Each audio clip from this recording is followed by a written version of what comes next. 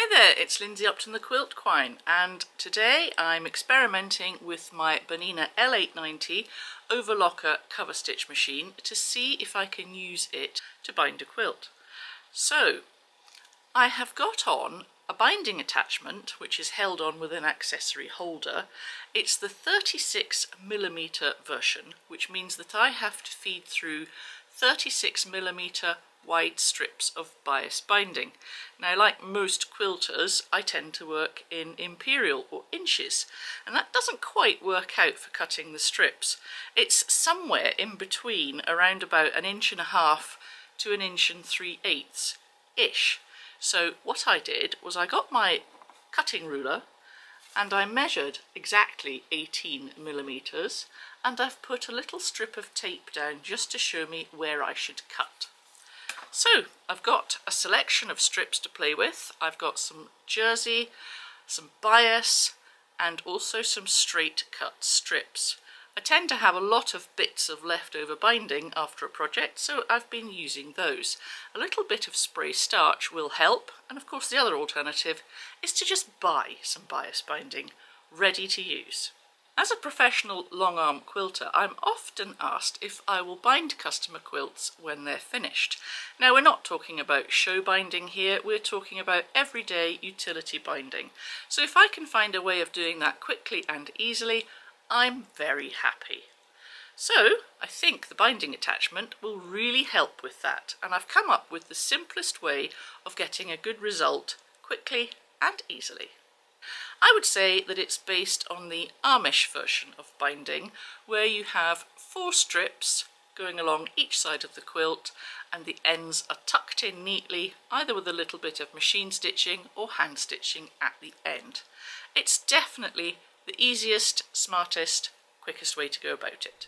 Here I am in front of my Bernina L890. I have got the stitch number 23 selected, which is a 3-thread cover stitch narrow, using the left and centre cover stitch needles and the lower looper. So I'm using the yellow, green and purple thread guides. I have got some binding wrapped onto a binding baby dolly that's sitting on the thread rack as well. And I've been doing some practice pieces just to check that I have got the binder positioned correctly. Here I am sitting at the machine now, ready to have a go at some practice pieces. I've got some little chopped off pieces of quilted material. These are just left over from other projects. What I've done to stabilise the edge is just overlocked down each side. I've got a selection of sample bindings here, some bias, some stretchy jersey and also some straight cut fabric. It's worth experimenting with the widths to see how you get on. This is the binding attachment. I've got it attached to the machine with an accessory holder, which is very simple. The nice thing is that it will swing out like this so that I can get the ends of the binding posted in the slot. So the best plan is to have a pointy end. You slide it in the slot and help it in with your tweezers. So you just push it through until you see the little end poke out the other end.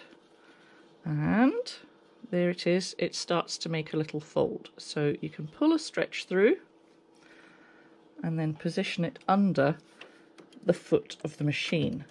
I'm using the clear foot so that I can really see what's going on. I've already experimented with just sliding this backwards and forwards until I was happy with where the needles were going into the piece of bias to check that the stitches are going to be close enough to the edge to catch it all on. So that's great. Then I'm going to grab a little piece of quilted fabric just to check that it all lines up nicely. So I'm sliding it in to the binder mouth and I should just be ready to get going. I could have this binding attached to a spool, but I've just got it in my hand and the idea is not to let it flop down and add any weight. So let's just see what happens when we get stitching.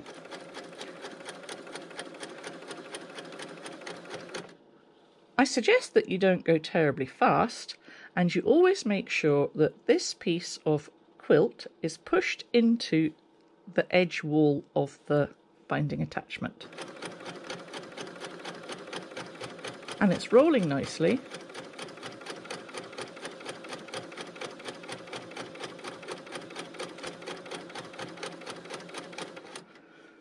And I think it looks good. Once I've reached the end, I can slide it out so that I can cut it off, and then I'll be able to have a good look and see what's what. Okay, I have now removed the practice piece from the machine, and as you can see, the stitches are in a good place. They've attached it nicely. And if I flip it over, you'll see the cover stitch on the back, so it's definitely caught everything in very nicely. Once I'm happy with my practice pieces and the size of my strips, I can get going onto a real quilt. Okay, so I'm going to use this small piece of quilted fabric to practice how I would attach binding quickly and simply in the Amish method of 4 strips, 1 on each side. Here we go. There are several inches poking out at the top end, which is what I want. My fingers are just making sure that the edge of the quilt butts up against the wall of the binding attachment. And then I want several inches, 2 or 3 inches, off the end. And then I can cut it. If I had made myself a nice long stretch of bias binding, I could just carry on.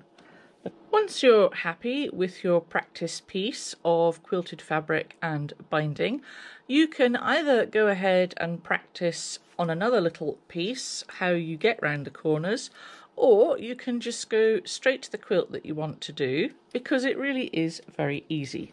So now I've made sure that I've cut a nice long piece of binding to go all the way round my little quilt. I would advise, if you're piecing your own binding, that you make a strip a fair bit wider than you need it to be. The seams need to be pressed open, and any little ears need to just be trimmed off, because that allows it to go through the binding attachment nice and neatly. Right, here we go. We're going to try and do all 4 sides. So I've got a strip of about 3 or 4 inches of binding sticking out the top of the quilt. Let's get going. I go right to the edge of the quilt, then I swing the binder out, and I'm going to cut this here. Then I'm going to lift the quilt out. Next, I'm going to trim this edge absolutely flush with the next edge of the quilt with scissors. Okay, so that's the top end. This is the next corner. We're going to swing the binder back into position. I'm going to do a few stitches just to stabilise everything. Then I'm going to push the little quilt in again, and we'll get this next side done. Gently does it. There's the fold going in, and I have completed my second side. I'll swing the binder out, cut it off, then I'm going to remove the little quilt from the machine. Once again, I'm going to cut this tail absolutely flush, like that. So we've got a dangly tail there and a dangly tail there, but this edge has been trimmed. Let's put this back under the foot. Then we're going to do side 3.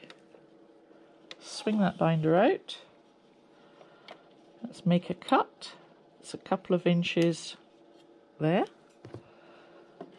I'm going to trim that flush again. So now I have 3 dangly ends and a neat end. Now before I do the 4th side, I'm going to cut this original strip off. So now I have 2 dangly ends and 2 flush ends. This is side 4. And I just continue for a couple more inches. And and I can snip that off. Having done that, you can see that I've got the little quilt all bound, and I've got 4 strips hanging off each end. Now I'm going to trim each one to about 1 inch long, and I will fold them back in each other. Okay, each one has been trimmed down to about 1 inch. Then the idea is that you'll just fold and fold like this, secure it with a pin or a clip or glue, whatever you want, and then my solution would be to just run a few hand stitches along here to tidy up that corner. You could do it with a domestic sewing machine as well. And that is easy Amish style binding. 4 strips, not complicated, very neat and tidy. I'll show you when I have secured the corners. Now, while we have the machine set up with the binding, if I wanted to make a series of straps or belt loops, I could just carry on and stitch this without any quilt in here, and I would get a lovely piece of belt loop. A little bit like one of these, but as long as you like. So here's my tiny little quilt with its 4 strips of binding, done with the binding attachment. It took me about 2 minutes to do these corners by hand. I haven't done a great job because hand sewing isn't my thing. But anyway, it still looks very neat and tidy. So what else can you do with it? Well, I was thinking if you didn't want to have to deal with corners at all on a quilt, then you could round them off and just carefully go round the curve all the way round and meet. I'll show you how I would do that. I think this is a great thing for not just making quilts, but making placemats as well. And you could even have a go at round placemats. I wonder how that would turn out. So I'm going round my round table mat that I have made out of my sample.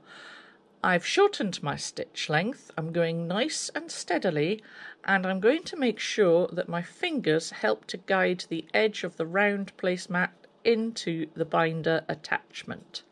I've got to get all the way around, and then hopefully we'll see how we join the ends together. Now, we've nearly made it round to the beginning, so what I'm going to do is cut this original tail off, and I might even have to just remove a few stitches to make sure that this piece of binding is really close into the side of the placemat. We have to eyeball a few inches of tail and then cut a little bit off and cut the extra bit off. Now I'm going to fold this edge in, and I'm going to stick it with a little bit of glue just to hold it in place when it goes through the binder. I might even just snip a little bit off each of those corners so they tuck in nicely. A dab of glue on the end, squash it down. Okay, I've got the end folded in and glued. It's a little bit sticky, hope it's all right. And I'm going to try and come right round and cover up the original end.